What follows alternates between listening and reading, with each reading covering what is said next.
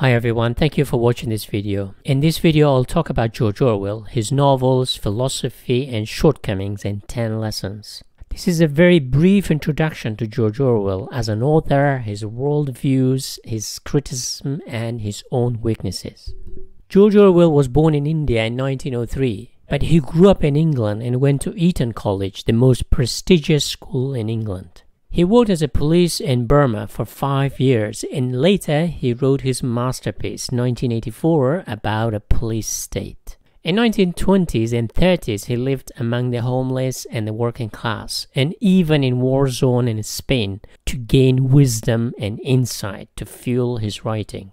In 1945, he wrote Animal Farm, about a revolution gone wrong. In 1948, when on the verge of his death, he wrote his last novel, 1984, to warn us about totalitarianism. He died in 1950 at the age of 46. Today, he is considered as one of the most famous writers in English language. Animal Farm and 1984 are read in schools and universities in the Anglophone world. These 10 lessons sum up Orwell's writing, views, insights, shortcomings, but also give you a deeper understanding of his works and philosophy. Lesson 1.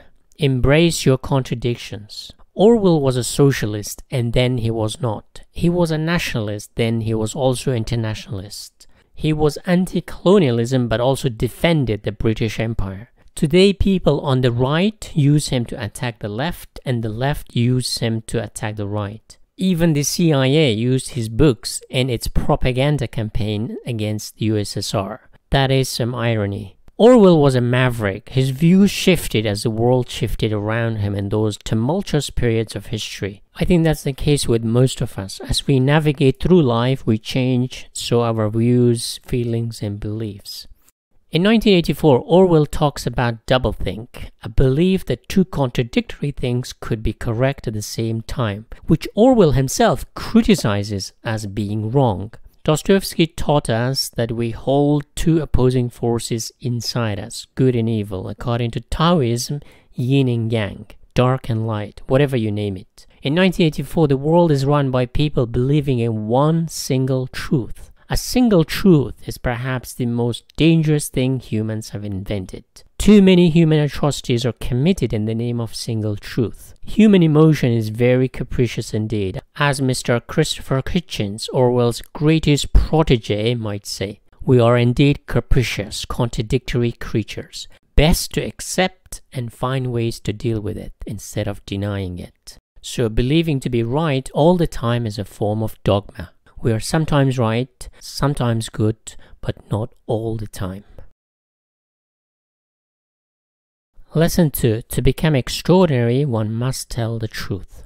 Orwell spent years among the homeless and the poor to understand the deeper truth. He liked the working poor, but also showed his frustration with them in Animal Farm. For example, most animals slowly forget the revolution and just get on with life. Orwell didn't like this passivity. At some point, he had to accept that socialist revolutions don't solve the problems but creates newer problems. He risked his career in telling what he considered to be truth. To find out things, to discover things, one must transgress, go in the wrong directions, and take treacherous paths.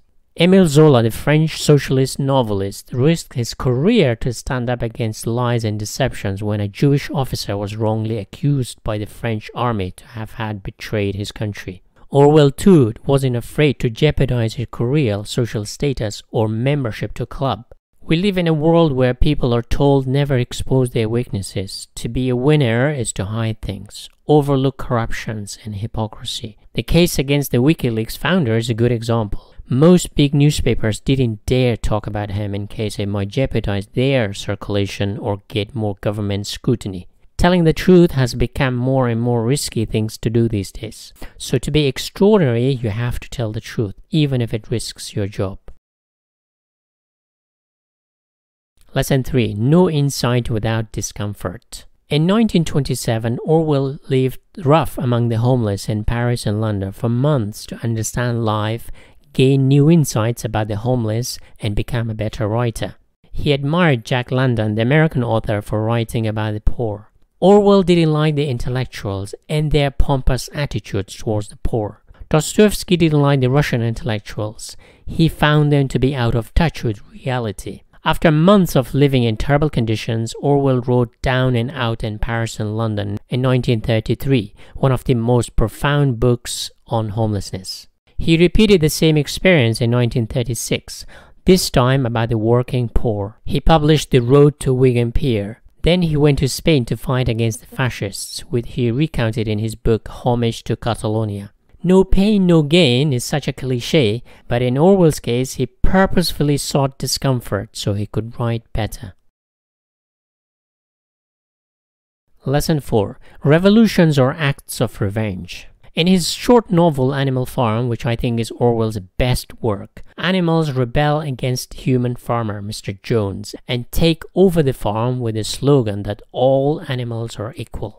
But a dispute between two leaders leads to one being killed. The new leader slowly adapts Mr. Jones's mannerisms and gradually acts like a human. There's a new slogan: all animals are equal, but some animals are more equal. At the end, the animals can't recognize between the leader of the revolution and old human oppressors. Most revolutions are acts of revenge, not liberation. To give you a couple of examples, the French Revolution invented the guillotine. The Russian Revolution invented gulags.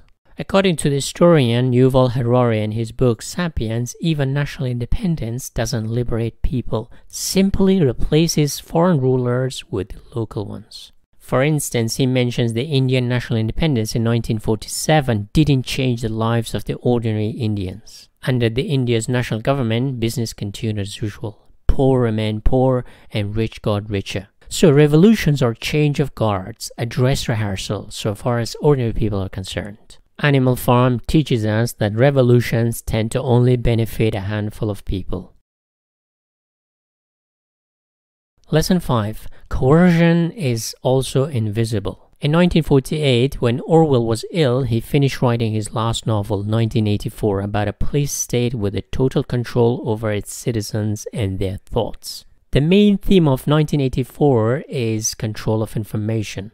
Not only what is said or not said, but what is taught or not taught. For example, if you watch big media companies like CNN, BBC, Al Jazeera, or Russia Today, you notice they cover certain stories. This selectivity may not be a problem for one day, a week, or even a year, but over time it skews your thinking. It shapes your views. You are coerced in a certain direction, which Chomsky called manufacturing consensus. Julian Assange published some horrific war crimes in Iraq. As a result, he has lived in confinement for 10 years. He didn't kill anyone, merely exposed those who committed war crimes. No big newspapers came to his support. None of those media companies fought for his freedom. Telling the truth is as dangerous than killing people. Why?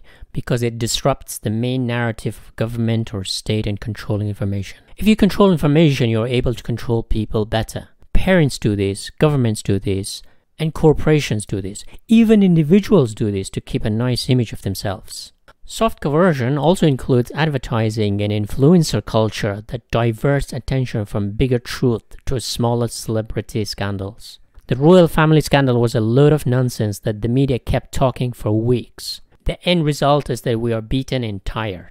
We are so beaten that we limit our news consumption to certain topics. Now with online news, it allows us to create our own filters that we only get news about a specific topic such as sports or culture. We're so bombarded and coerced enough that we have learned to narrow the funnel for ourselves because we are overwhelmed and tired of sheer volume of nonsense.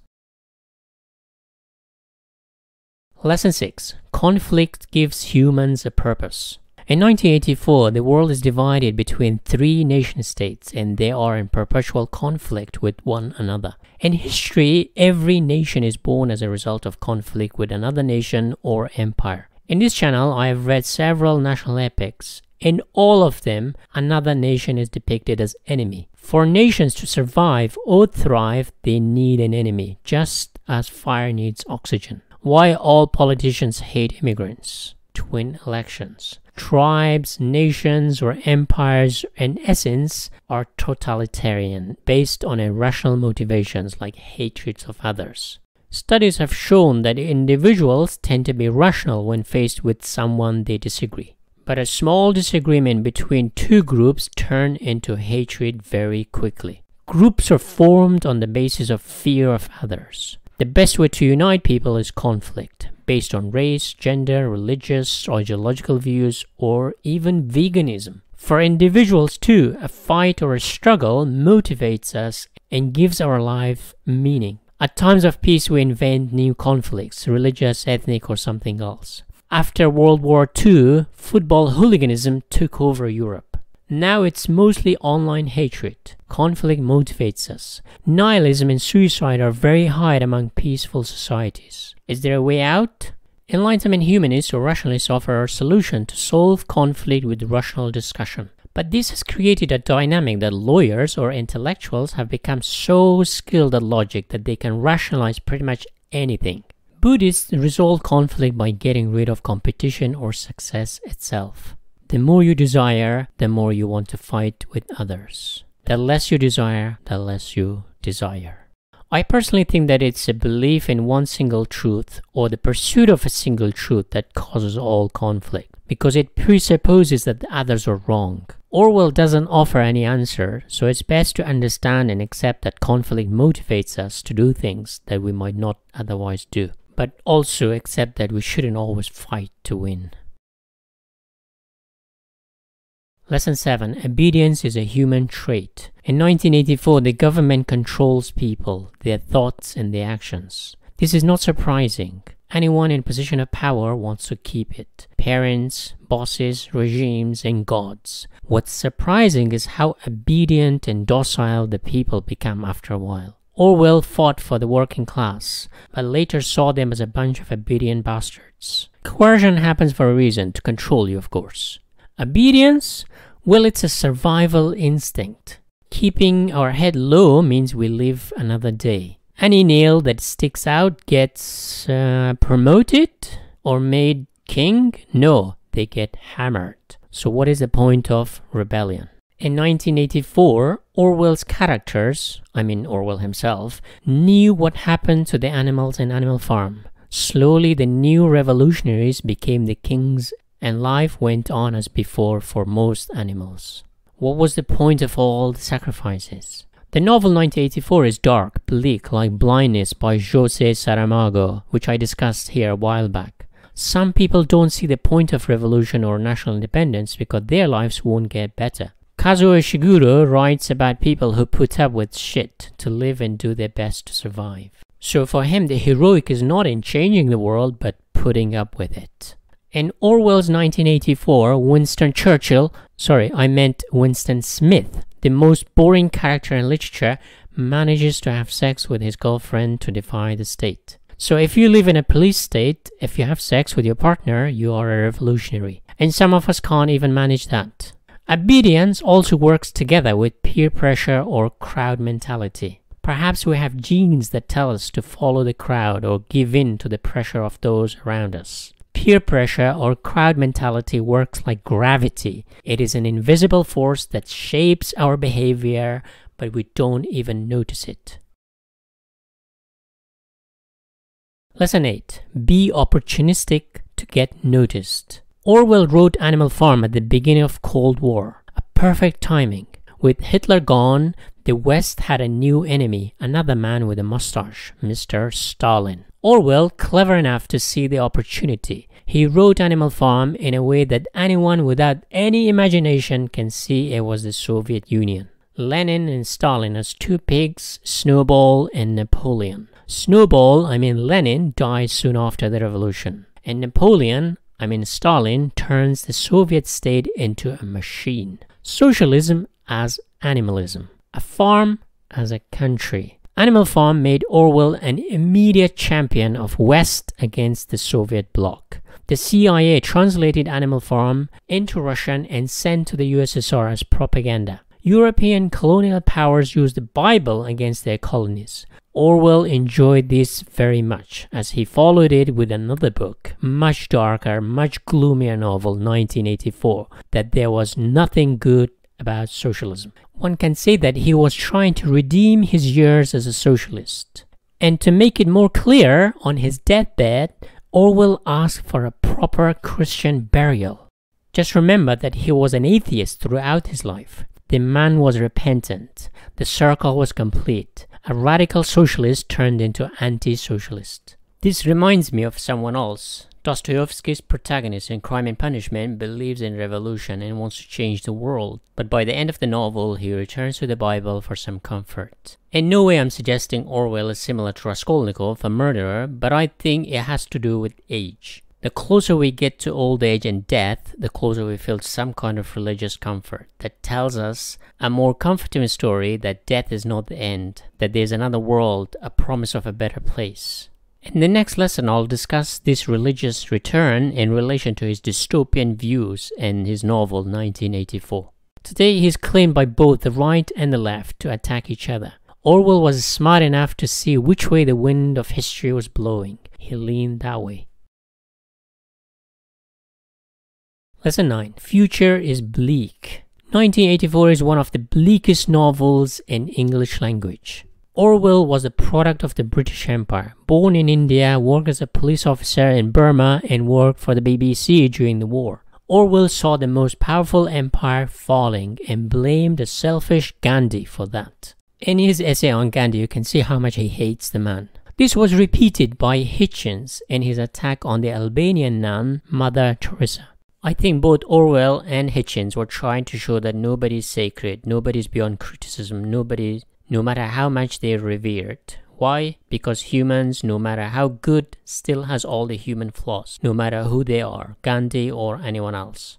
At the time of Orwell's writing, the center of global power was no longer Britain, but America to the west and Russia to the east. The British Empire, who had enjoyed 200 years of being number one, was dying. But Orwell too was dying when he wrote 1984. Future was bleak dystopia for a man who grew up in one of the most formidable empires. Did it predict the future? Yes, in many ways. Some say Aldous Huxley, who coincidentally was Orwell's teacher, both teacher and student had the same dystopian vision, who in his novel Brave New World predicted a dystopian world based on corporate organizations finding more effective technologies and medicine to control society, not the governments. Yes, through technology and medicine. I think it's safe to say that technology is developed and used more effectively by private corporations, and governments tend to buy them or play a catch-up. Medicine too is in the hands of private corporation, but its use in controlling the population is less obvious. But when it comes to digital technology, he was spot on. I mean Huxley. Today, we volunteer our information to Apple, Amazon, Google, and they know more about us than we know ourselves. Governments aren't as smart as corporations when it comes to surveillance. In 1984, Orwell wanted to tell us we are doomed as a species. Carl Jung might say Orwell was merely telling a Christian story that future is bad because the Garden of Eden was the best we had. In no period of human history, humans have truly been free. Some people, yes, the kings, the generals, and the elites, but the majority of people slaved their lives for the entire human history. It's likely this will continue. Are we worse off than Orwell's time? In some ways, yes, but in many ways, no. Were people better off in 1500s? Some yes, but most people not. No good comes without the bad, and no bad comes without the good. Orwell, despite having the great insight into human psyche, still saw the world in a black and white terms. Ironically, Britain has one of the highest number of CCTVs in the world, making it the most police state in the world. But it's not as bad as Orwell had predicted, I think. I hope. Lesson 10. He failed to turn political writing into art. Orwell was a product of European Enlightenment, just like Karl Marx. Both were rationalists, and their approach that you shouldn't just interpret the world, but change history as part of European humanist or Enlightenment project to make the world a rational and mature place for everyone. One of the biggest flaws of Marxism was, and still is, that they don't understand art. Russian architecture before and after 1917 revolution are vastly different. Soviet buildings are functional but ugly. Marxists saw art a bourgeoisie culture. It is true, but it doesn't mean it's bad. Orwell said, all art is propaganda. Orwell failed to appreciate art for its own sake. 1984 is one of the driest novels you will ever read. Great theme, great idea, and great insights, but the storytelling is lacking. 1984 looks like a Soviet building, pretty boring. Orwell was a rationalist, so he didn't respect human passion or emotion that creates artistic expressions. A rationalist approach is like a brutalist architecture, strong, brutal, but not pleasing to the eyes. So despite his brilliance as a political analyst and sociologist, he failed to tell a good story in 1984, failed to make an emotional impact like a great art does. An Italian film called Life is Beautiful is about a father and son during World War II. Very dark, very gloomy, but the story, especially the ending, is so powerful that leaves you in tears and speechless. Art can be so much more powerful than any political epic. Another example recently I read is Men in the Sun by Palestinian author Ghassan Kanafani, which I reviewed here.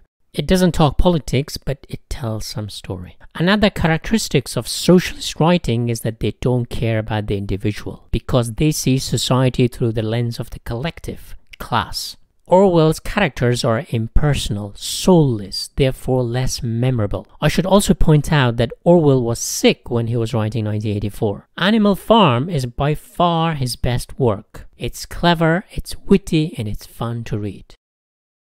Orwell told the truth. He stood for his beliefs until his belief was shaken by reality. Then he questioned his belief. His political novels resonate with young people because they understand that there is a lot of bullshit behind the clean facade of modern nation-states. Those in power are far more sinister than they might appear. It's a game of control and normalization.